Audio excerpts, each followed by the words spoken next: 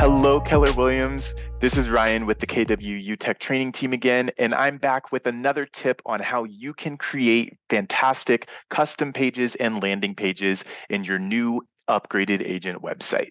So today's topic is going to be a little bit more advanced for those of us that might want to bring components from other websites on the internet into our branded KW agent site. So we're going to be taking a look at how we can use the HTML embedding tool as a module on our custom pages to bring those aspects in. Now I'm here on a custom page that we've created, and as I've already added the header and the title of the page, it's time to add contents via our modules. And HTML embedded code is going to work the exact same way.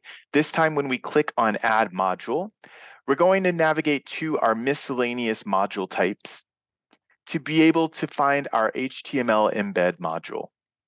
And let's go ahead and click that to add it to our page. And you'll notice here that the module itself is pretty bare bones. I'm going to be able to select from this shared category any HTML embed options that I have already included in my site's content library. And if I have not yet included any, I'll also be able to add some here. So let's click on the magnifying glass to search what I've already added to my site's library. And it looks like there are no matching items because I have not yet added any modules. So I'm going to go ahead and click the new HTML embed module here.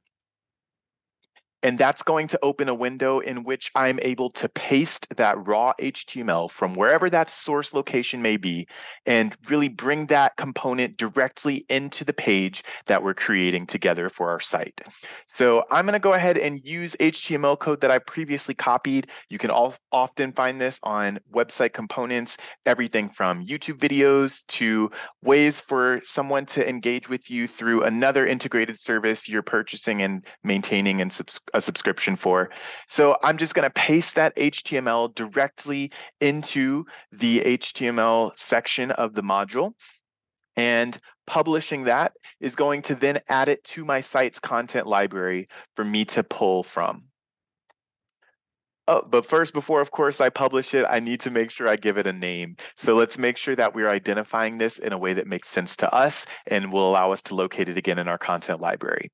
So let's call this the new agent sites video. I'm using the example of HTML code copied from a YouTube video, but you can again do this with any HTML that you write or find online. So now we should be able to go ahead and publish that.